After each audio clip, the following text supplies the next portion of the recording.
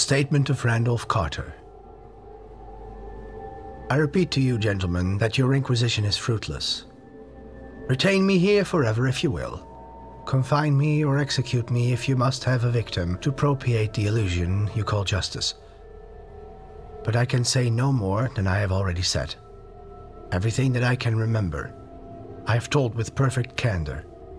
Nothing has been distorted or concealed, and if anything remains vague, it is only because of the dark cloud which has come over my mind, that cloud and the nebulous nature of the horrors which brought it upon me.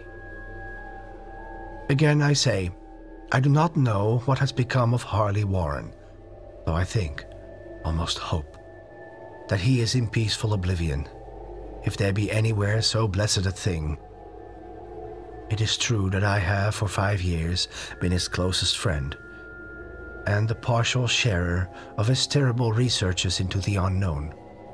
I will not deny, though my memory is uncertain and indistinct, that this witness of yours may have seen us together, as he says, on the Gainesville Pike, walking toward Big Cypress Swamp, at 11:30 on that awful night, that we bore electric lanterns, spades, and a curious coil of wire with attached instruments.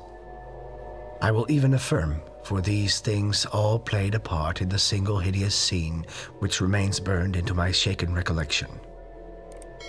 But of what followed, and of the reason I was found alone and dazed on the edge of the swamp next morning, I must insist that I know nothing save what I have told you over and over again.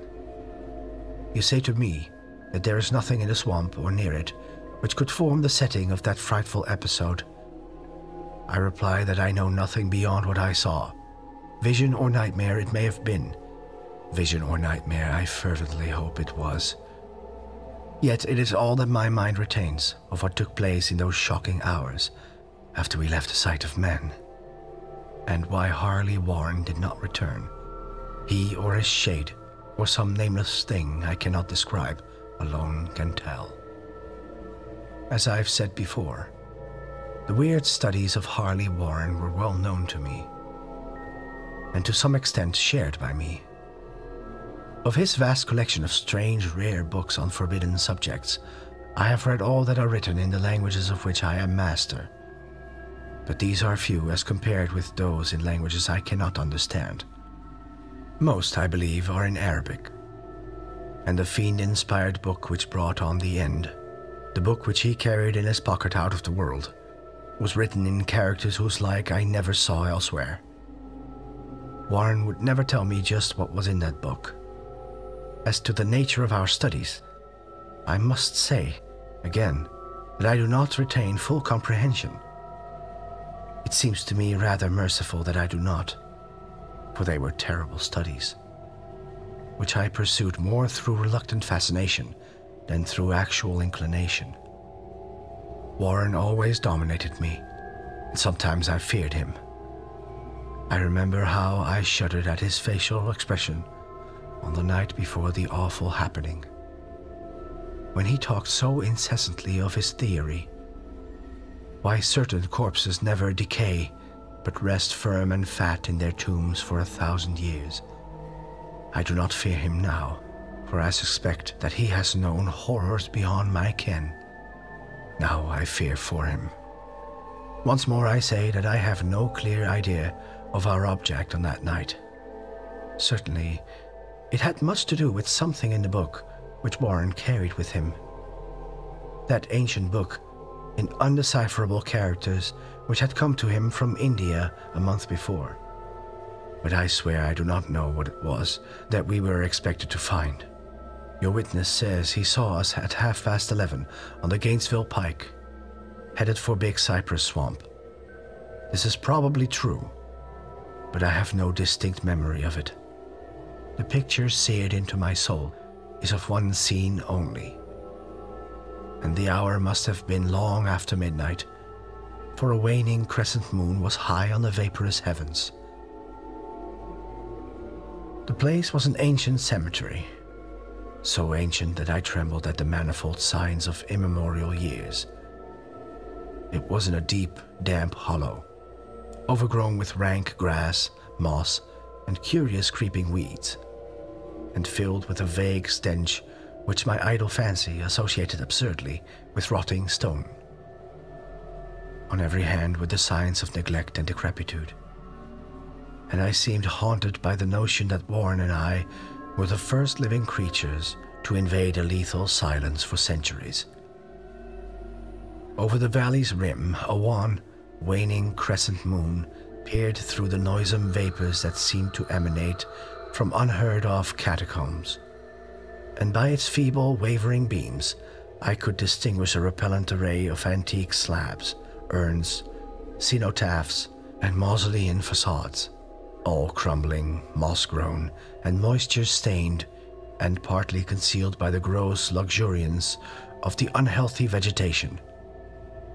My first vivid impression of my own presence in this terrible necropolis concerns the act of pausing with Warren before a certain half-obliterated sepulchre, and of throwing down some burdens which we seem to have been carrying. I now observed that I had with me an electric lantern and 2 spades, whilst my companion was supplied with a similar lantern and a portable telephone outfit. No word was uttered, for the spot and the task seemed known to us, and without delay we seized our spades and commenced to clear away the grass, weeds, and drifted earth from the flat, archaic mortuary. After uncovering the entire surface, which consisted of 3 immense granite slabs, we stepped back some distance to survey the charnel scene, and Warren appeared to make some mental calculations. Then he returned to the sepulchre, and, using his spade as a lever, sought to pry up the slab lying nearest to a stony ruin which may have been a monument in its day. He did not succeed, and motioned to me to come to his assistance. Finally, our combined strength loosened the stone, which we raised and tipped to one side. The removal of the slab revealed a black aperture, from which rushed an effluence of miasmal gases so nauseous that we started back in horror. After an interval, however, we approached the pit again, and found the exhalations less unbearable. Our lanterns disclosed the top of a flight of stone steps, dripping with some detestable ichor of the inner earth, and bordered by moist walls encrusted with nitra. And now, for the first time, my memory records verbal discourse, Warren addressing me at length in his mellow tenor voice, a voice singularly unperturbed by our awesome surroundings. "I'm sorry to have to ask you to stay on the surface," he said, "but it would be a crime to let anyone with your frail nerves go down there. You can't imagine, even from what you have read and from what I have told you, the things I shall have to see and do. It's fiendish work, Carter, and I doubt if any man without ironclad sensibilities could ever see it through and come up alive and sane. I don't wish to offend you, and heaven knows I'd be glad enough to have you with me, but the responsibility is in a certain sense mine, and I couldn't drag a bundle of nerves like you down to probable death or madness. I tell you, you can't imagine what the thing is really like. But I promise to keep you informed over the telephone of every move. You see, I have enough wire here to reach to the center of the earth and back. I can still hear in memory those coolly spoken words, and I can still remember my remonstrances. I seemed desperately anxious to accompany my friend into those sepulchral depths. Yet he proved inflexibly obdurate. At one time, he threatened to abandon the expedition if I remained insistent, a threat which proved effective, since he alone held the key to the thing. All this I can still remember, though I no longer know what manner of thing we sought. After he had secured my reluctant acquiescence in his design, Warren picked up the reel of wire and adjusted the instruments. At his nod, I took one of the latter and seated myself upon the aged, discolored gravestone close by the newly uncovered aperture. Then he shook my hand shouldered the coil of wire, and disappeared within that indescribable ossuary. For a moment I kept sight of the glow of the lantern, and heard the rustle of the wire as he laid it down after him. But the glow soon disappeared abruptly, as if a turn in the stone staircase had been encountered, and the sound died away almost as quickly. I was alone, yet bound to the unknown depths by those magic strands whose insulated surfaces lay green beneath the struggling beams of that waning crescent moon.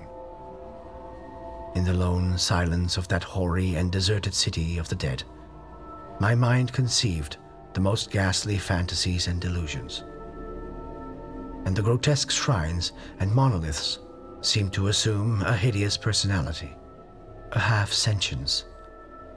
Amorphous shadows seemed to lurk in the darker recesses of the weed-choked hollow, and to flit, as in some blasphemous ceremonial procession, past the portals of the mouldering tombs in the hillside.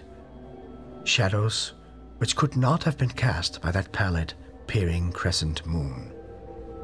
I constantly consulted my watch by the light of my electric lantern, and listened with feverish anxiety at the receiver of the telephone, but for more than a quarter of an hour heard nothing. Then a faint clicking came from the instrument, and I called down to my friend with a tense voice. Apprehensive as I was nevertheless unprepared for the words which came up from that uncanny vault in accents more alarming and quivering than any I had heard before from Harley Warren.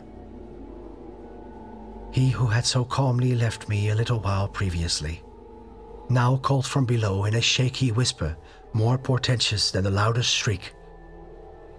"God, if you could see what I am seeing." I could not answer, speechless. I could only wait. Then came the frenzied tones again. "Carter, it's terrible, monstrous, unbelievable." This time my voice did not fail me, and I poured into the transmitter a flood of excited questions. Terrified, I continued to repeat, "Warren, what is it? What is it?" Once more came the voice of my friend, still hoarse with fear, and now apparently tinged with despair. "I can't tell you, Carter. It's too utterly beyond thought. I dare not tell you. No man could know it and live. Great God! I never dreamed of this." Stillness again, save for my now incoherent torrent of shuddering inquiry. Then the voice of Warren, in a pitch of wilder consternation. "Carter, for the love of God, put back the slab and get out of this if you can. Quick! Leave everything else and make for the outside. It's your only chance. Do as I say, and don't ask me to explain." I heard, yet was able only to repeat my frantic questions. Around me were the tombs and the darkness and the shadows. Below me, some peril beyond the radius of the human imagination. But my friend was in greater danger than I. And through my fear, I felt a vague resentment that he should deem me capable of deserting him under such circumstances. More clicking, and after a pause, a piteous cry from Warren. "Beat it! For God's sake! Put back the slab and beat it, Carter!"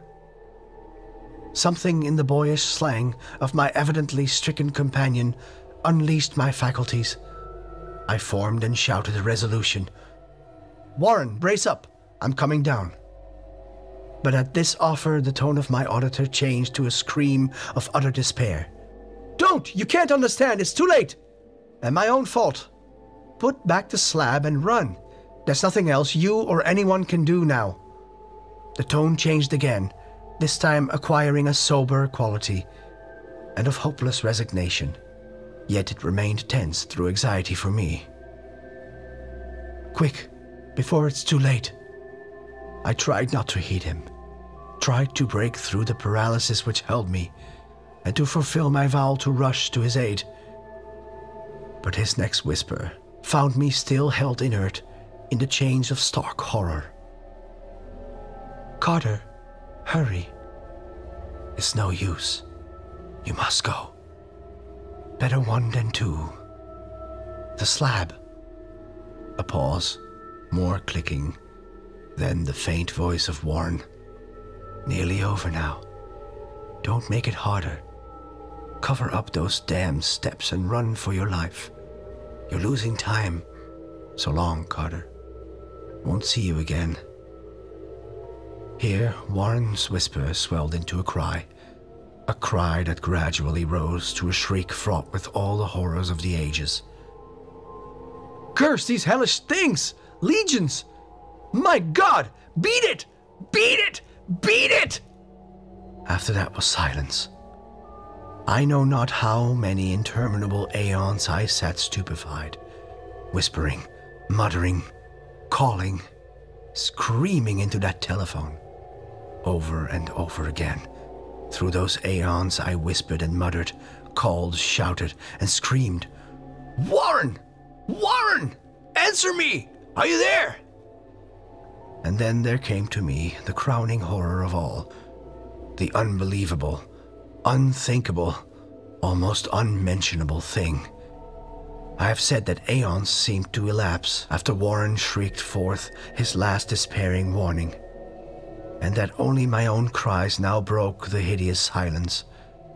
But after a while, there was a further clicking in the receiver, and I strained my ears to listen. Again I called down, Warren, are you there? And in answer, heard the thing which had brought this cloud over my mind. I do not try, gentlemen, to account for that thing, that voice, nor can I venture to describe it in detail, since the first words took away my consciousness and created a mental blank which reaches to the time of my awakening in the hospital. Shall I say that the voice was deep, hollow, gelatinous, remote, unearthly, inhuman, disembodied? What shall I say? It was the end of my experience, and is the end of my story. I heard it, and knew no more. Heard it as I sat petrified in that unknown cemetery in the hollow amidst the crumbling stones and falling tombs, the rank vegetation and the miasmal vapors. Heard it well up from the innermost depths of that damnable open sepulchre, as I watched amorphous, necrophagous shadows dance beneath an accursed waning moon. And this is what it said. You fool. Warren is dead.